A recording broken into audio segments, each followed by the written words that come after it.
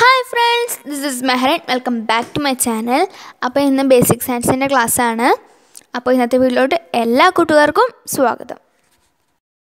ഇന്ന് ടീച്ചർ 6ാം ക്ലാസ്സിൽ ആദ്യത്തെ പാഠമായ കാസ്കെറ്റ്സ് ഓഫ് ലൈഫ് അഥവാ ജീവൻ്റെ ചെപ്പുകൾ എന്ന പാഠത്തെക്കുറിച്ചിട്ടായിരുന്നു ക്ലാസ് എടുത്തത്. ഇന്ന് ടീച്ചർ ആദ്യം തന്ന പ്രവർത്തനം ജീവികളുടെ അവയുടെ വലിപ്പം അനുസരിച്ച് ക്രമീകരിക്കാനായിരുന്നു. അതിൽ ഉറുമ്പ്, കുതിര, ആട്, ആന, ഒട്ടകം. Arrange the creatures according to their size. Ant, horse, goat, elephant, camel. ഇതിന് ആൻസർ ഫസ്റ്റ് ആൻറ്റ് അഥവാ ഉറുമ്പ്, സെക്കൻഡ് ഗോട്ട് അഥവാ ആട്, തേർഡ് കുതിര അഥവാ ഹോഴ്സ്, ഫോർത്ത് ക്യാമൽ അഥവാ ഒട്ടകം, ഫിഫ്ത്ത് എലിഫൻറ്റ് അഥവാ ആന. അപ്പോൾ ഇതാണ് അതിൻ്റെ ആൻസർ. മൈക്രോസ്കോപ്പ്. നഗ്നനേത്രം കൊണ്ട് കാണാൻ സാധിക്കാത്ത സൂക്ഷ്മജീവികളെ നമുക്ക് മൈക്രോസ്കോപ്പിലൂടെ കാണാൻ കഴിയും. Microscope. Micro organisms that cannot be seen by the naked eye can be observed through the microscope. ഇനി നമുക്ക് മൈക്രോസ്കോപ്പിൻ്റെ കുറച്ച് ഭാഗങ്ങൾ പഠിച്ചേക്കാം. Eyepiece lens, also known as the ഒക്യുലർ lens. First point of magnification usually 10x or 15x. Eyepiece lens ഒക്യുലർ lens എന്നും അറിയപ്പെടുന്നു. Barrel, body tube എന്നും അറിയപ്പെടുന്നു. Eyepiece ലെൻസിനെ objective ലെൻസുമായി ബന്ധിപ്പിക്കുന്നു. Barrel, also known as body tube, connects the eyepiece lens to the objective lens. Am, objective ലെൻസിനെ സ്റ്റേജിന് മുകളിലായി നിർത്താൻ സഹായിക്കുന്നു. ആം raises the objective lenses above the stage, also used for carrying the microscope. Objective lenses. The second point of magnification, usually 4x, 10x, 14x and 100x. Standard color coding of red, yellow, blue and grey. Objective lens നിരീക്ഷണ വസ്തുവിൻ്റെ പ്രതിബിംബം വലുതാക്കി ഐപീസിനുള്ളിൽ പതലത്തിൽ പതിപ്പിക്കുന്നു. Stage. The platform where the slide is placed for viewing. The slide is attached to the stage by slide clips. Is movable in 4 directions by using the stage control. Stage. Slide വയ്ക്കുന്ന ഭാഗമാണ് stage. Stage ക്ലിപ്പുകൾ ഉപയോഗിച്ച് slide ചലിക്കാതെ നിർത്തുന്നു.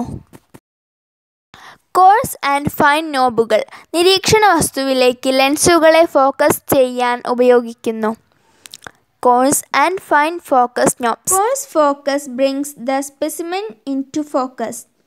Fine focus fine tunes the focus and increase the detail of the specimen. Mirror, the light source for the microscope.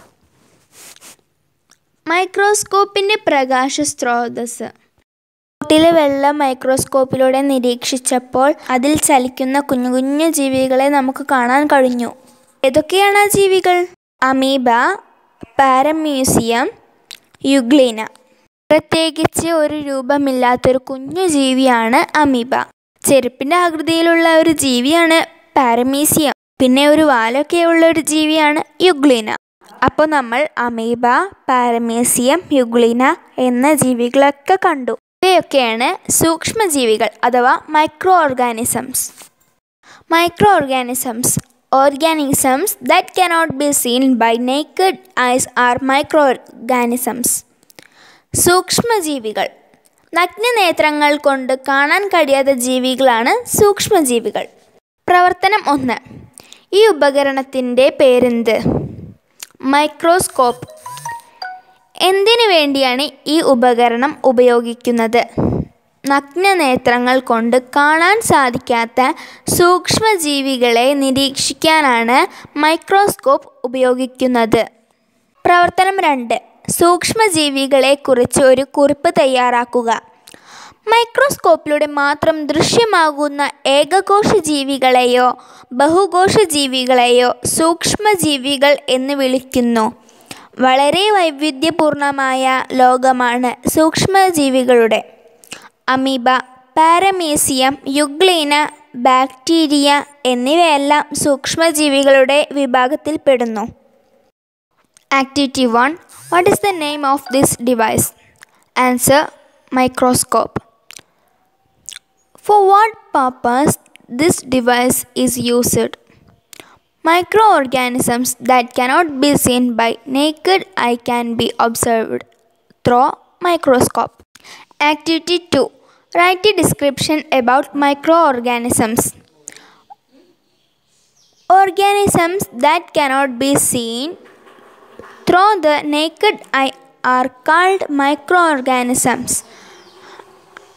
Amoeba, Paramecium, Euglena are examples of microorganisms. Mr. Leeuwenhoek is the first person who observed microorganisms through microscope. അപ്പോൾ എൻ്റെ video ഇഷ്ടപ്പെട്ടിട്ടുണ്ടെങ്കിൽ like ചെയ്യുക, share ചെയ്യുക, subscribe ചെയ്യുക, തൊട്ടടുത്ത bell icon click ചെയ്യുക. അപ്പോൾ അടുത്ത വീഡിയോയിൽ കാണും വരേക്കും ബൈ ബൈ.